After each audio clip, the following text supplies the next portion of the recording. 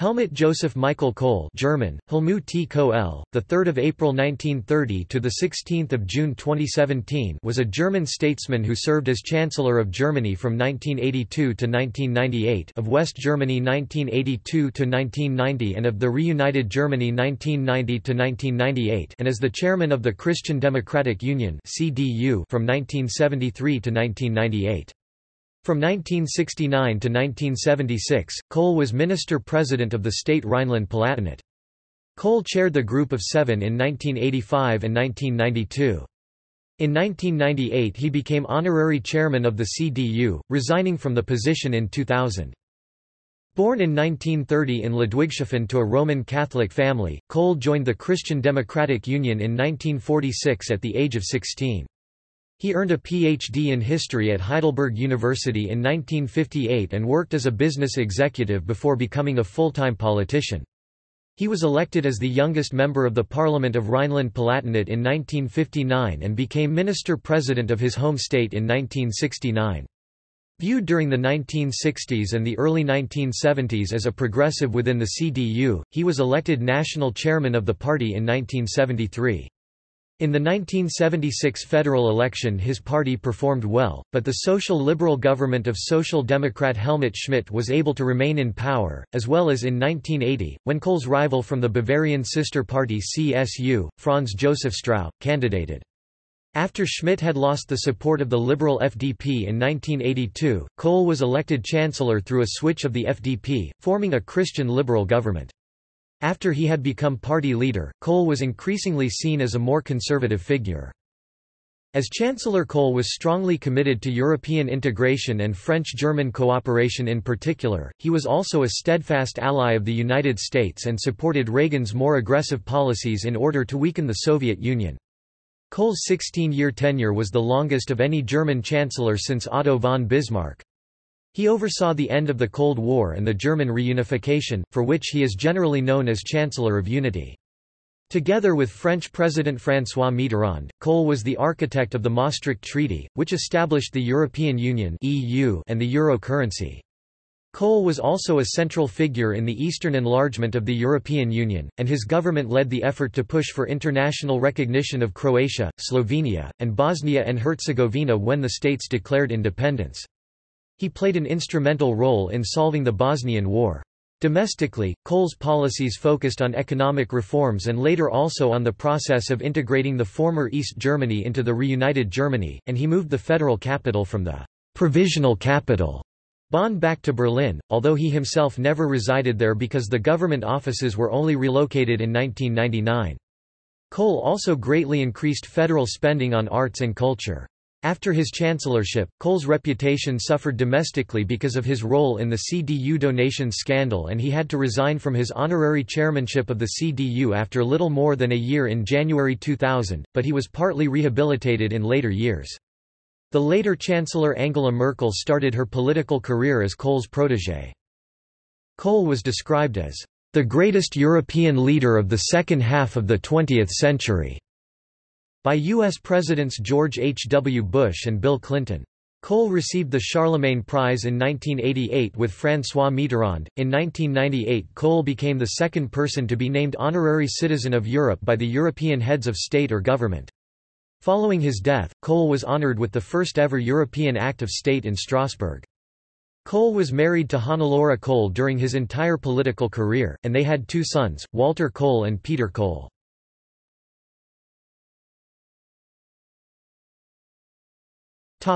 Life.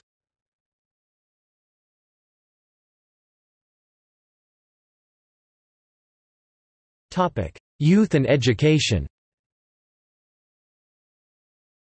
Helmut Kohl was born on 3 April 1930 in Ludwigshafen am Rhein, then in Bavaria, now in Rhineland-Palatinate. He was the third child of Hans Kohl, the 6th of January 1887 to the 20th of October 1975, an Imperial Army veteran and civil servant, and his wife, Cassili, née Schnur, the 17th of November 1891 to the 2nd of August 1979. Kohl's family was conservative and Roman Catholic, and remained loyal to the Catholic Centre Party before and after 1933. His elder brother died in World War II as a teenage soldier. At the age of 10, Kohl was obliged, like most children in Germany at the time, to join the Deutsches Jungvolk, a section of the Hitler Youth. Aged 15, on 20 April 1945, Kohl was sworn into the Hitler Youth by leader Artur Axmann at Berchtesgaden, just days before the end of the war, as membership was mandatory for all boys of his age. Kohl was also drafted for military service in 1945. He was not involved in any combat, a fact he later referred to as the mercy of late birth. German, Gnade der Spatengeburt. Kohl attended the Ruprecht Elementary School, and continued at the Max Planck Gymnasium. After graduating in 1950, Kohl began to study law in Frankfurt am Main, spending 2 semesters commuting between Ludwigshafen and Frankfurt. Here, Kohl heard lectures from Carlo Schmid and Walter Hallstein, among others. In 1951, Kohl switched to Heidelberg University, where he studied history and political science.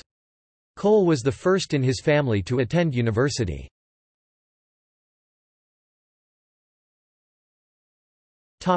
Life before politics. After graduating in 1956, Kohl became a fellow at the Alfred Weber Institute of Heidelberg University under Dolf Sternberger, where he was an active member of the student society AIESEC. In 1958, Kohl received his doctorate degree in history for his dissertation Die politische Entwicklung in der Pfalz und das Widerstehen der Parteien nach 1945. The political developments in the Palatinate and the reconstruction of political parties after 1945, under the supervision of the historian Walther Peter Fuchs. After that, Kohl entered business, first as an assistant to the director of a foundry in Ludwigshafen, then, in April 1960, as a manager for the Industrial Union for Chemistry in Ludwigshafen.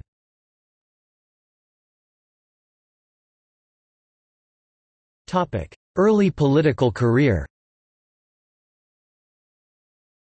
In 1946, Kohl joined the recently founded CDU, becoming a full member once he turned 18 in 1948.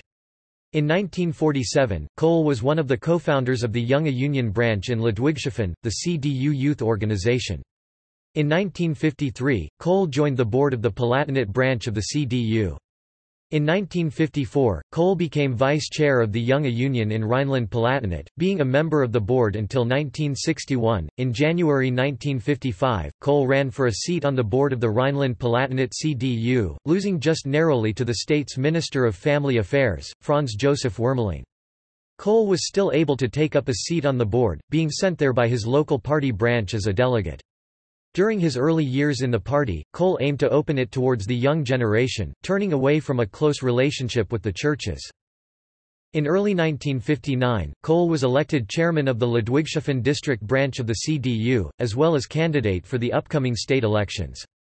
On 19 April 1959, Kohl was elected as the youngest member of the State Diet, the Landtag of Rhineland-Palatinate. In 1960, he was also elected into the Municipal Council of Ludwigshafen, where he served as leader of the CDU party until 1969. When the chairman of the CDU parliamentary group in the Landtag, Wilhelm Boden, died in late 1961, Kohl moved up into a deputy position. Following the next state election in 1963, he took over as chairman, a position he held until he became minister-president in 1969. In 1966, Kohl and the incumbent minister-president and state party chairman, Peter Altmaier, agreed to share duties. In March 1966, Kohl was elected as chairman of the party in Rhineland-Palatinate, while Altmaier once again ran for minister-president in the state elections in 1967, agreeing to hand the post over to Kohl after 2 years, halfway into the legislative period.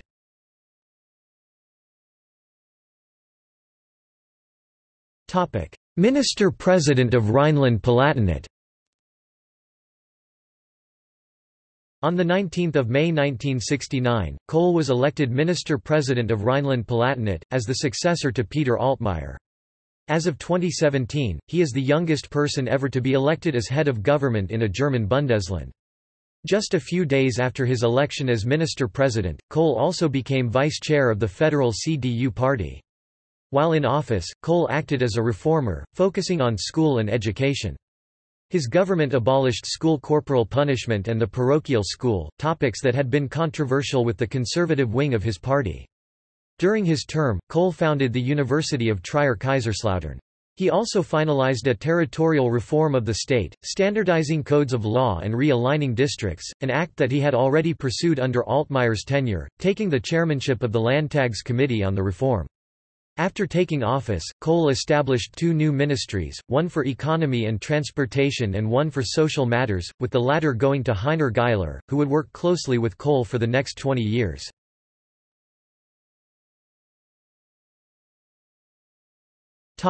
Federal party level, election as chairman of the CDU. Kohl moved up into the federal board of the CDU in 1964. 2 years later, shortly before his election as chairman of the party in Rhineland-Palatinate, he failed at an attempt to be voted into the executive committee of the party. After the CDU lost its involvement in the federal government for the first time since the end of World War II in the 1969 election, Kohl was elected into the committee.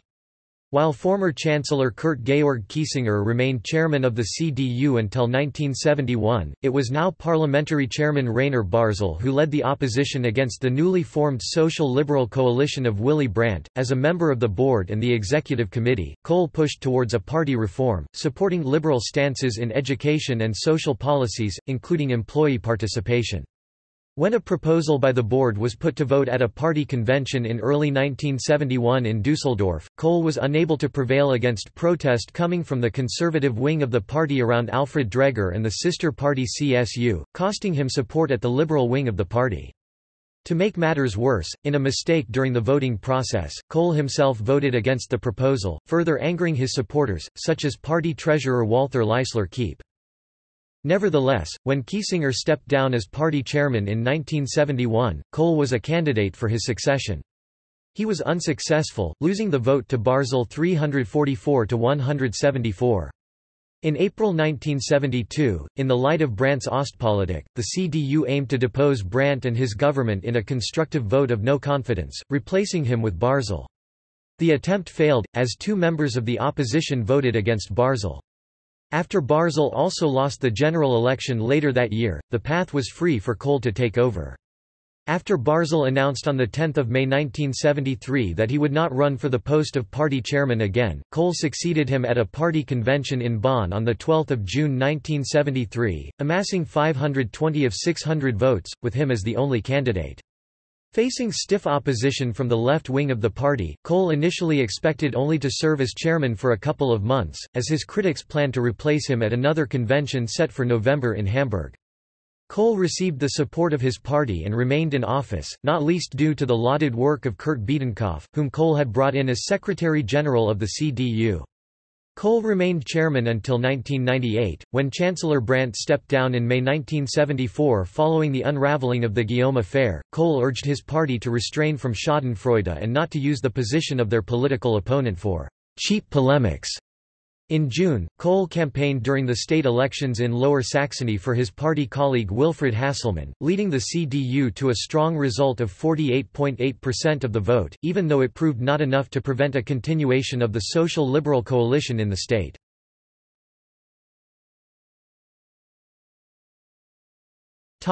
First candidacy for the chancellorship and the 1976 Bundestag election. On 9 March 1975, Kohl and the CDU faced re-election in Rhineland-Palatinate. What placed Kohl, who intended to run for chancellor, under increased pressure was the fact that the sister parties of CDU and CSU were set to decide upon their leading candidate for the upcoming federal elections in mid-1975. CSU chairman Franz Josef Strauß had ambitions to run and publicly put Kohl under pressure over what a result would be acceptable in the state elections. On election day, the CDU achieved a result of 53.9%, the highest ever result in the state, consolidating Kohl's position. Strauß's bid for the chancellorship was further put into jeopardy when in March 1975 the magazine Der Spiegel published a transcript of a speech held in November 1974, in which Strauß claimed that the Red Army faction, a West German armed struggle group responsible for multiple attacks at the time, had sympathizers in the ranks of the SPD and FDP. The scandal deeply unsettled the public and effectively ruled out Strauss for the candidacy. On 12 May 1975, the Federal Board of the CDU unanimously nominated Kohl as the candidate for the general elections, without consulting their Bavarian sister party beforehand. In reaction, the CSU nominated Strauss, and only a mediation by former Chancellor Kiesinger was able to resolve the issue and confirm Kohl as the candidate for both parties. In June 1975, Kohl was also re-elected as party chairman, achieving a result of 98.44%. Strauss took the discord as a starting point to evaluate chances of expanding the CSU on the federal level, such as having separate electoral lists in the states of North Rhine-Westphalia, Lower Saxony, Hamburg, and Bremen. He hoped to draw away right-wing voters from the FDP towards the CSU and went as far as having private meetings with industrialists in North Rhine-Westphalia. These attempts led to discomfort within the membership base of the CDU and hampered both parties' chances in the upcoming elections. Kohl himself remained silent during these tensions, which some interpreted as a lack of leadership, while others such as future President Karl Carstens praised him for seeking a consensus at the center of the party. In the 1976 federal election, the CDU-CSU coalition performed very well, winning 48.6% of the vote. They were kept out of government by the center-left cabinet formed by the Social Democratic Party of Germany and Free Democratic Party, led by Social Democrat Helmut Schmidt. Kohl then retired as Minister-President of Rhineland-Palatinate to become the leader of the CDU-CSU in the Bundestag. He was succeeded by Bernhard Vogel.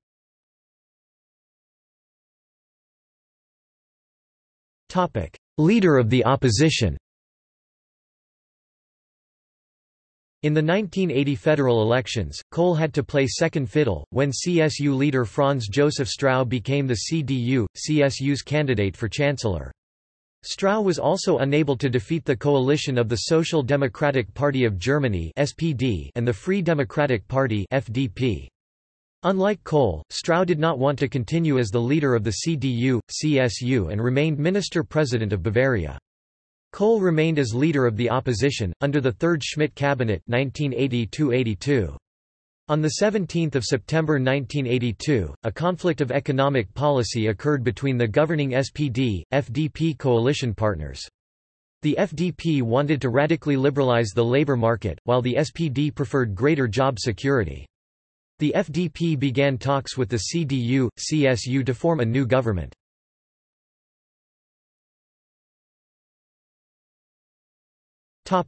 Chancellor of West Germany.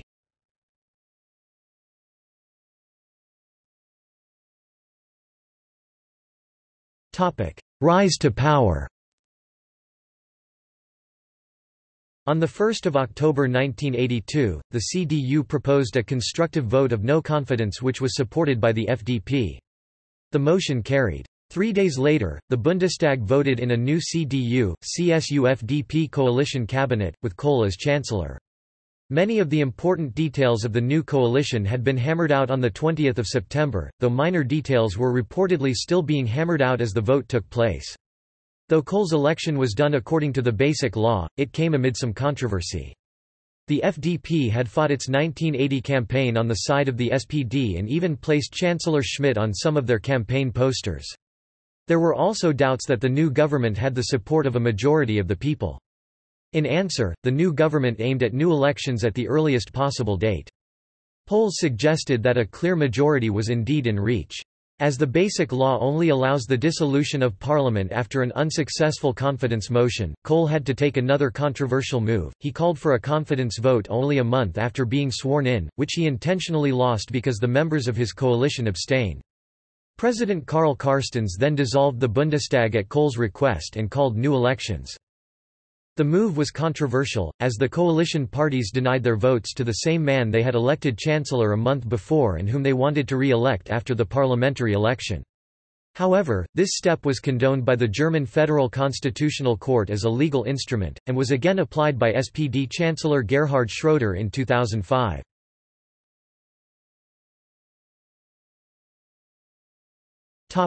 Second cabinet. In the federal elections of March 1983, Kohl won a resounding victory. The CDU-CSU won 48.8%, while the FDP won 7.0%.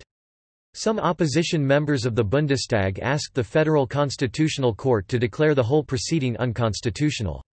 It denied their claim, but did set restrictions on a similar move in the future.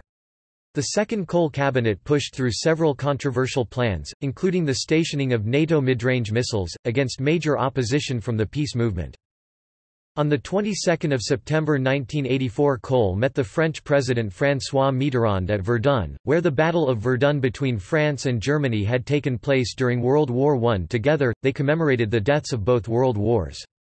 The photograph, which depicted their minutes-long handshake, became an important symbol of French-German reconciliation.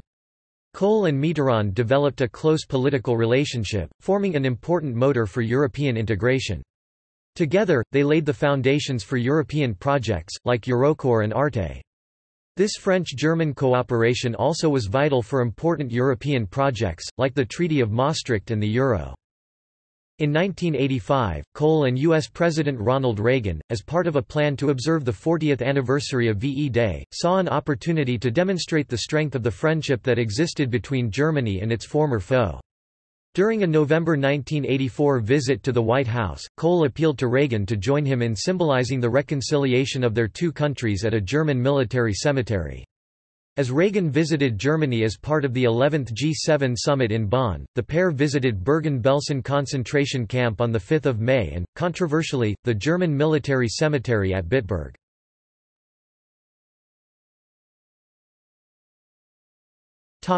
Domestic policies. Kohl's chancellorship presided over a number of innovative policy measures. Extensions in unemployment benefit for older claimants were introduced, while the benefit for the young unemployed was extended to age 21. In 1986, a child-rearing allowance was introduced to benefit parents when at least one was employed. Informal carers were offered an attendance allowance together with tax incentives, both of which were established with the tax reforms of 1990, and were also guaranteed up to 25 hours a month of professional support, which was supplemented by 4 weeks of annual holiday relief. In 1984, an early retirement scheme was introduced that offered incentives to employers to replace elderly workers with applicants off the unemployment register. In 1989, a partial retirement plan was introduced under which elderly employees could work half-time and receive 70% of their former salary, and be credited with 90% of the full social insurance entitlement. In 1984, a mother and child fund was established, providing discretionary grants to forestall abortions on grounds of material hardship. And in 1986 a 10 billion German marks package of Erziehungsgeld childcare allowance was introduced, although according to various studies, this latter initiative was heavily counterbalanced by cuts. In 1989, special provisions were introduced for the older unemployed. Kohl's time as Chancellor also saw some controversial decisions in the field of social policy. Student aid was made reimbursable to the state, while the Health Care Reform Act of 1989 introduced the concept by which patients pay up front and are reimbursed, while increasing patient co-payments for hospitalization, spa visits, dental prostheses, and prescription drugs. In addition, while a 1986 baby year pensions reform granted women born after 1921 1 year of work credit per child, lawmakers were forced by public protest to phase in supplementary pension benefits for mothers who were born before the cutoff year.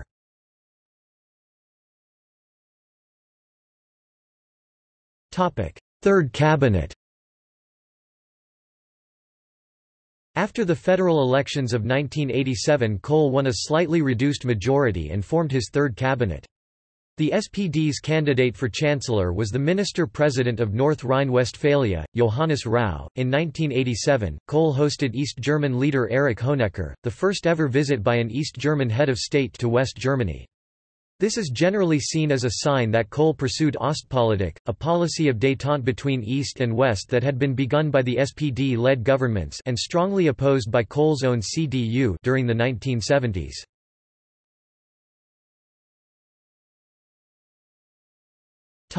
Road to reunification. Following the breach of the Berlin Wall and the collapse of the East German Communist regime in 1989, Kohl's handling of the East German issue would become the turning point of his chancellorship. Kohl, like most West Germans, was initially caught unawares when the Socialist Unity Party was toppled in late 1989. Well aware of his constitutional mandate to seek German unity, he immediately moved to make it a reality. Taking advantage of the historic political changes occurring in East Germany, Kohl presented a 10-point plan for overcoming of the division of Germany and Europe, without consulting his coalition partner, the FDP, or the Western Allies. In February 1990, he visited the Soviet Union seeking a guarantee from Mikhail Gorbachev that the USSR would allow German reunification to proceed.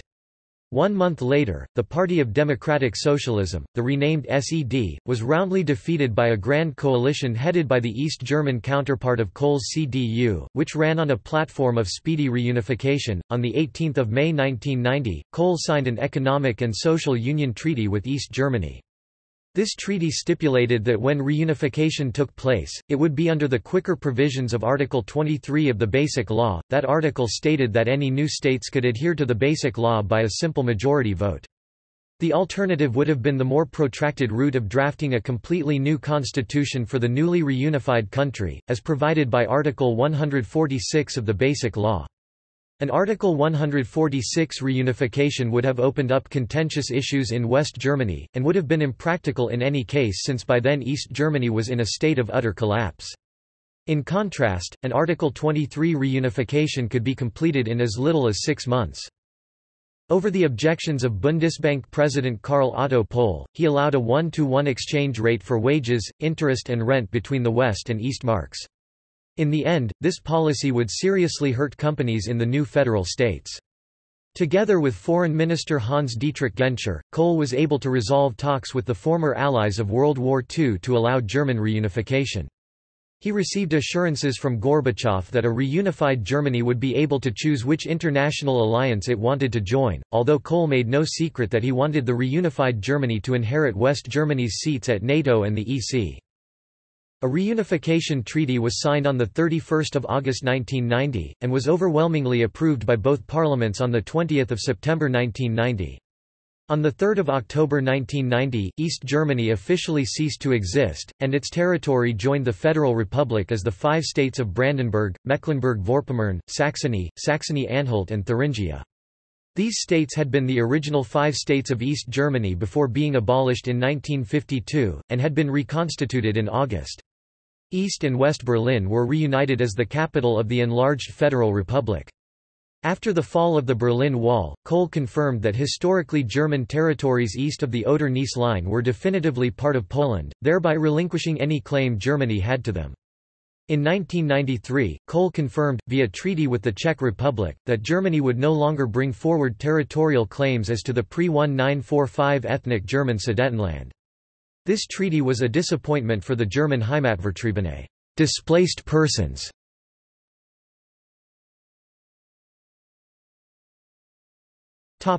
Chancellor of reunified Germany. Reunification placed Kohl in a momentarily unassailable position. In the 1990 elections, the first free, fair and democratic all-German elections since the Weimar Republic era, Kohl won by a landslide over opposition candidate and Minister-President of Saarland, Oskar Lafontaine. He then formed his fourth cabinet. After the federal elections of 1994, Kohl was re-elected with a somewhat reduced majority, defeating Minister-President of Rhineland-Palatinate Rudolf Scharping. The SPD was able to win a majority in the Bundesrat, which significantly limited Kohl's power. In foreign politics, Kohl was more successful, for instance getting Frankfurt am Main as the seat for the European Central Bank. In 1997, Kohl received the Vision for Europe Award for his efforts in the unification of Europe. By the late 1990s, Kohl's popularity had dropped amid rising unemployment. He was defeated by a large margin in the 1998 federal elections by the Minister-President of Lower Saxony, Gerhard Schröder. The later Chancellor Angela Merkel started her political career as Kohl's protégé and was known in the 1990s as Kohl's Girl. In January 1991, he lifted the then little-known Merkel to national prominence by appointing her to the federal cabinet.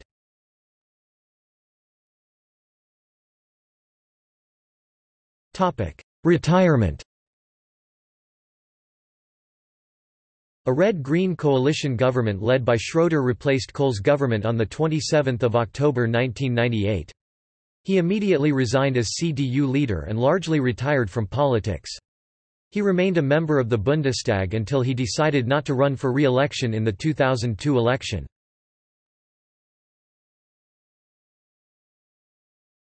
CDU finance affair.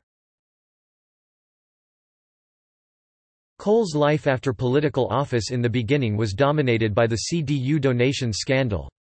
The party financing scandal became public in 1999, when it was discovered that the CDU had received and kept illegal donations during Kohl's leadership.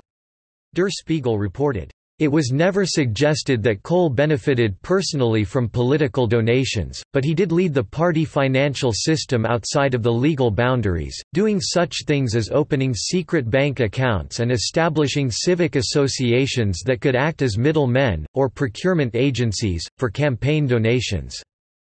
While his reputation in Germany suffered in the immediate years after the finance affair, it did not affect his reputation internationally. Outside of Germany, he was perceived as a great European statesman and remembered for his role in solving the 5 great problems of his era: the German reunification, European integration, the relations with Russia after the fall of the Soviet Union, and the Bosnian War.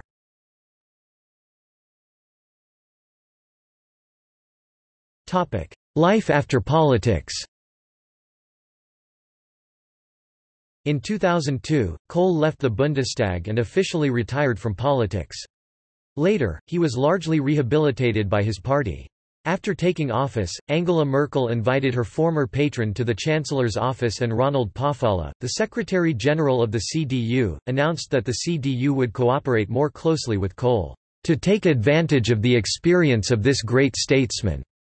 On 4 March 2004, he published the first of his memoirs, called Memories 1930–1982, covering the period from 1930 to 1982, when he became Chancellor. The second part, published on 3 November 2005, included the first half of his chancellorship 1982–90. On 28 December 2004, he was airlifted by the Sri Lankan Air Force, after having been stranded in a hotel by the 2004 Indian Ocean earthquake. Kohl was a member of the Club of Madrid, as reported in the German press. He also gave his name to the Helmut Kohl Center for European Studies, currently Center for European Studies, which is the new political foundation of the European People's Party. In late February 2008, Kohl suffered a stroke in combination with a fall which caused serious head injuries and required his hospitalization, after which he was reported as bound to a wheelchair due to partial paralysis and with difficulty speaking. He remained in intensive care since, marrying his 43-year-old partner, Maike Richter, on 8 May 2008, while still in hospital.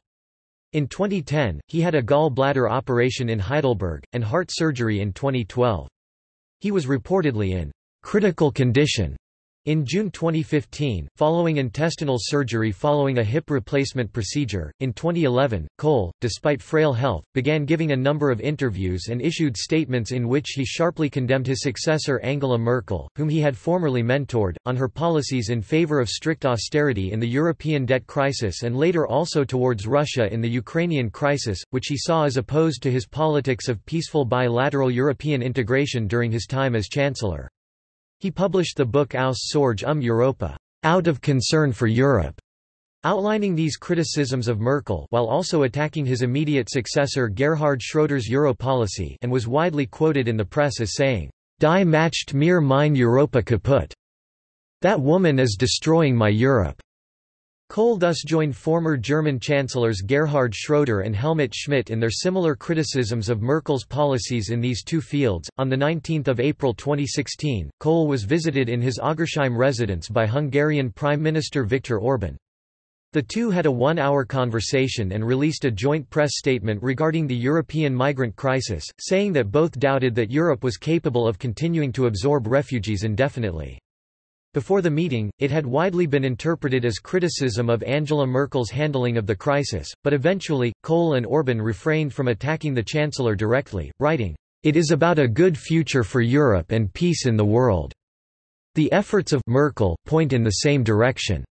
In 2016, Kohl sued Random House, his former ghostwriter Heribert Schwann and co-author Tilman Jens for publishing without his consent 116 comments allegedly made by Kohl during interviews in 2001 and 2002 and published in an unauthorized biography in 2014 called Legacy, The Kohl Protocols.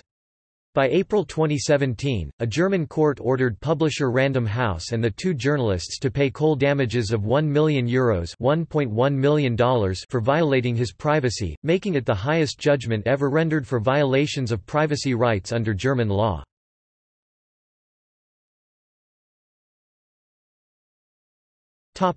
Political views. Kohl was committed to European integration, maintaining close relations with the French President François Mitterrand. Parallel to this, he was committed to German reunification. Although he continued the Ostpolitik of his social democratic predecessors, Kohl supported Reagan's more aggressive policies in order to weaken the Soviet Union. He had a strained relationship with British Prime Minister and fellow conservative Margaret Thatcher, although Kohl did allow her secret access to his plans on reunification in March 1990 to allay the concerns she shared with Mitterrand.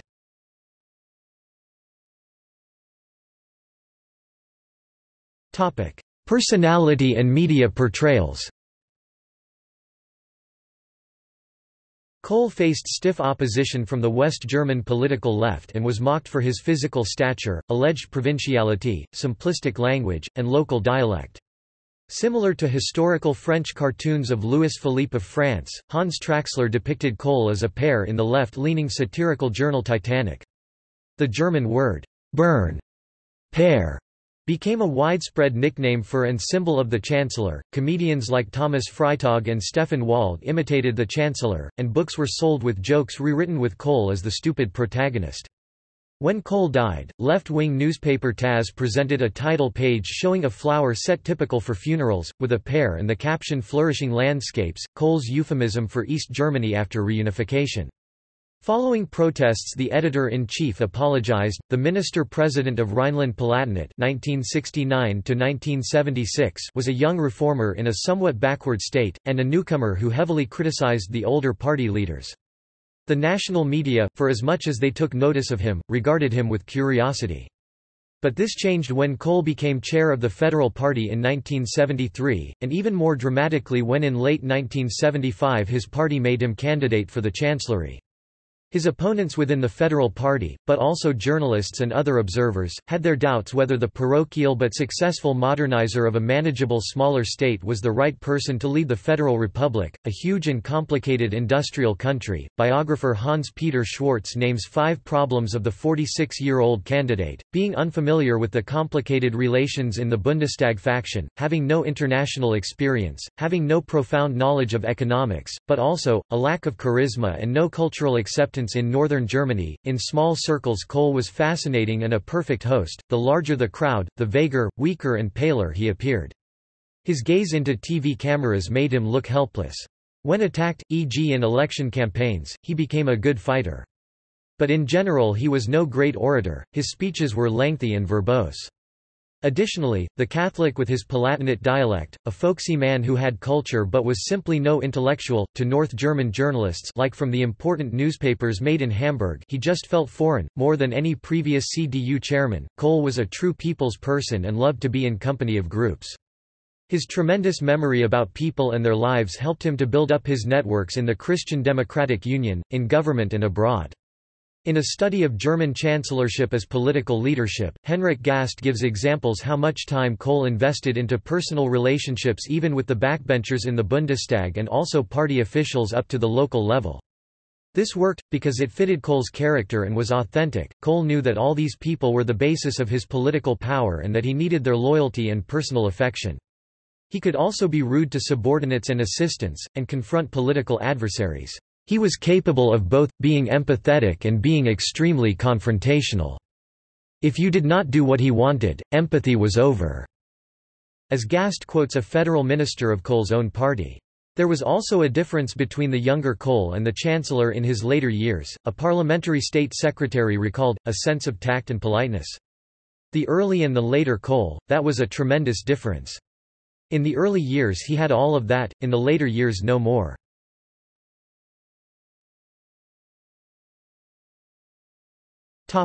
Personal life.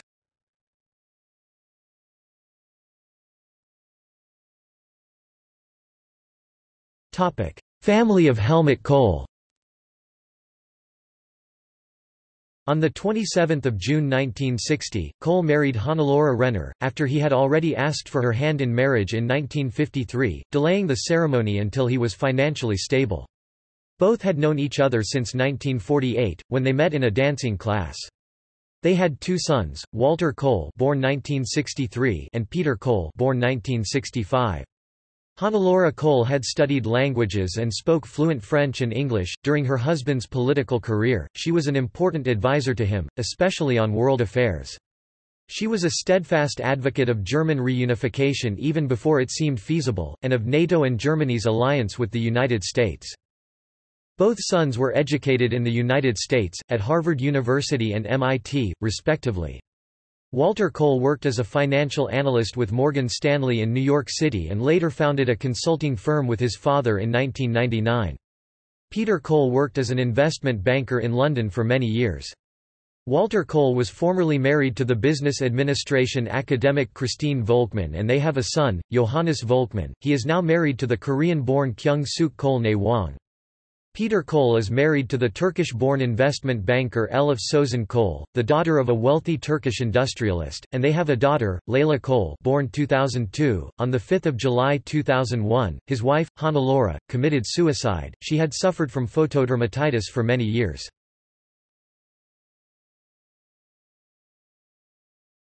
Topic: Controversial second marriage 2008 to 2017. While in hospital in 2008 after suffering serious head trauma, Kohl, then aged 78, married Make Richter, a former Chancellery employee who was 44 years old. They had no children. For the entire duration of this marriage, Kohl had a brain injury, was barely able to speak, and was wheelchair-bound. According to Helmut Kohl's son Peter Kohl, Helmut Kohl did not intend to marry Richter and had stated this clearly. Then came the accident and a loss of control. Peter Kohl said, suggesting that Richter had pressured his then seriously ill father into marrying her. Richter has been severely criticized in Germany, by Kohl's children, former friends and by German media.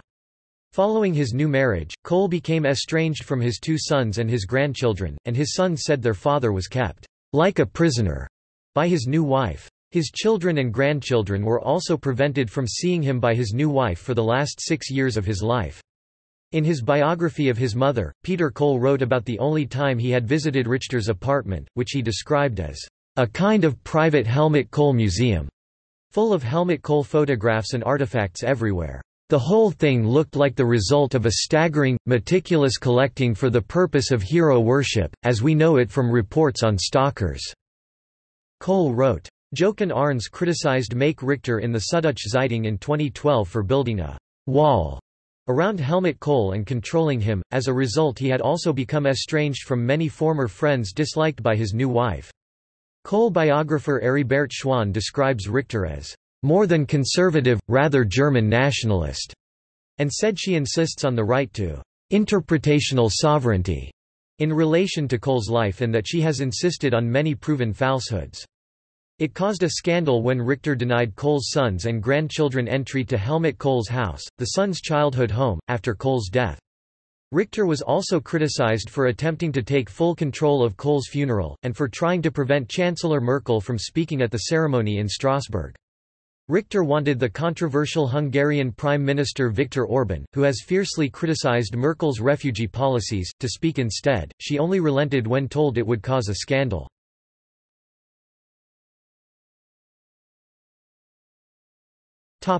Honors and awards.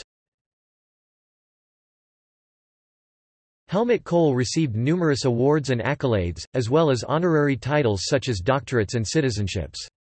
Among others, he was joint recipient of the Charlemagne Prize with French President François Mitterrand for their contribution to Franco-German friendship and European Union. In 1996, Kohl received the Prince of Asturias Award in International Cooperation from Felipe of Spain. In 1998, Kohl was named Honorary Citizen of Europe by the European heads of state or government for his extraordinary work for European integration and cooperation, an honor previously only bestowed on Jean Monnet. After leaving office in 1998, Kohl became the second person after Konrad Adenauer to receive the Grand Cross in Special Design of the Order of Merit of the Federal Republic of Germany. He received the Presidential Medal of Freedom from President Bill Clinton in 1999.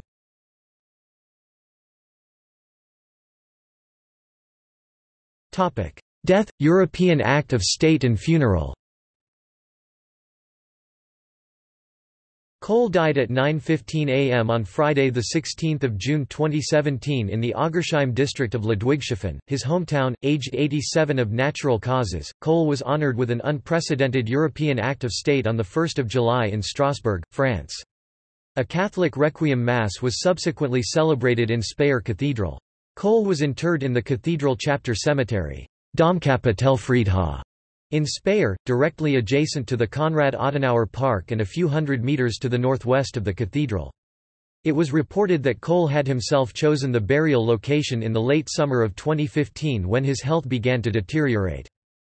No member of the Kohl family—Kohl's children and grandchildren—participated in any of the ceremonies, owing to a feud with Kohl's controversial second wife Make Kohl-Richter, who had among other things barred them from paying their respects to him at his house, ignored their wish for a ceremony in Berlin and their wish that Kohl should be interred alongside his parents and his wife of 4 decades Hannelore Kohl in the family tomb.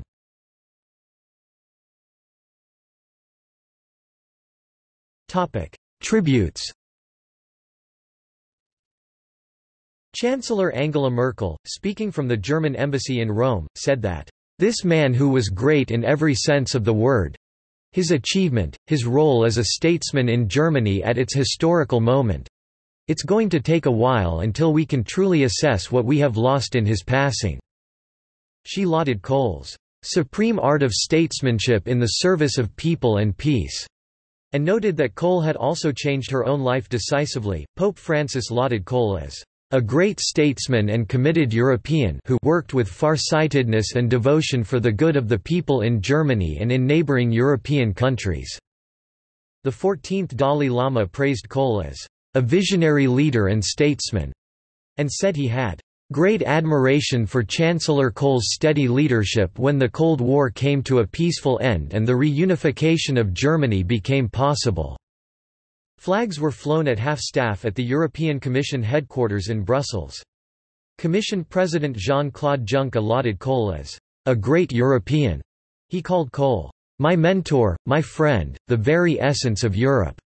The President of the European Council, Donald Tusk, called Kohl a friend and a statesman, who helped to reunify Europe. Former U.S. President George H. W. Bush lauded Kohl as a true friend of freedom and one of the greatest leaders in post-war Europe. Former U.S. President Bill Clinton said he was deeply saddened by the death of my dear friend, whose visionary leadership prepared Germany and all of Europe for the 21st century. U.S. President Donald Trump said Kohl was a friend and ally to the United States, and that he was not only the father of German reunification, but also an advocate for Europe and the transatlantic relationship. The world has benefited from his vision and efforts. His legacy will live on. Former U.S. Secretary of State James Baker said Kohl's death means, "Germany has lost one of its greatest leaders, the United States has lost one of its best friends and the world has lost a ringing voice for freedom." And that Kohl, more than anyone at the end of the Cold War, was the architect of the reunification of Germany, which had brought freedom to millions and has helped make Europe safer and more prosperous.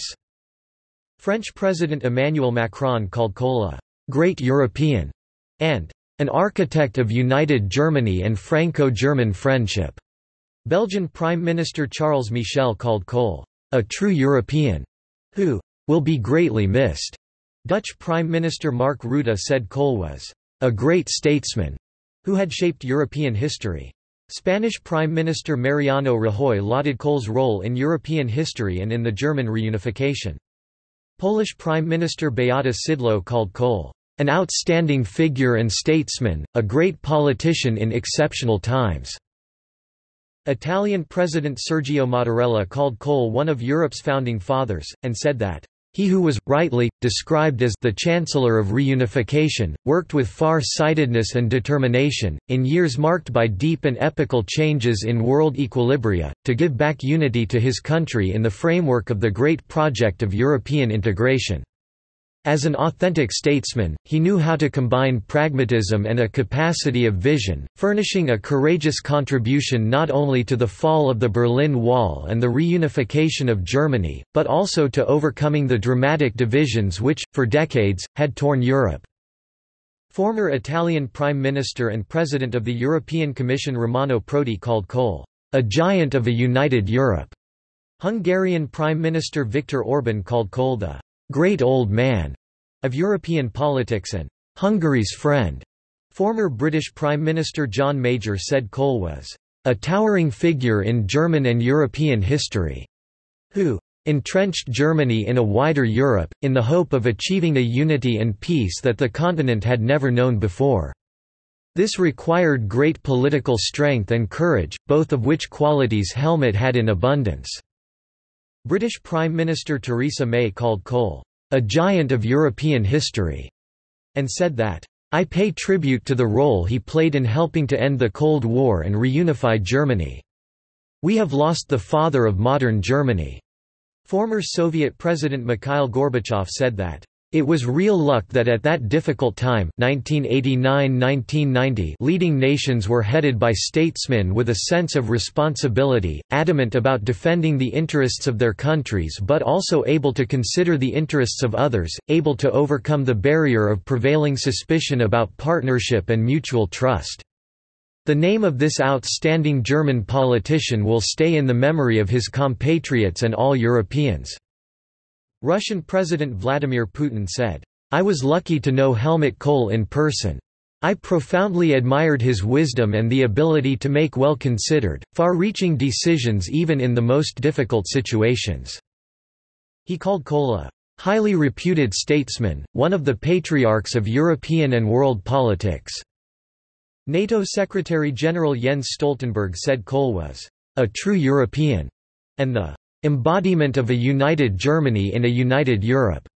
UN Secretary-General Antonio Guterres said Kohl had played an instrumental role in the peaceful reunification of his country, and that today's Europe is a product of his vision and his tenacity, in the face of enormous obstacles.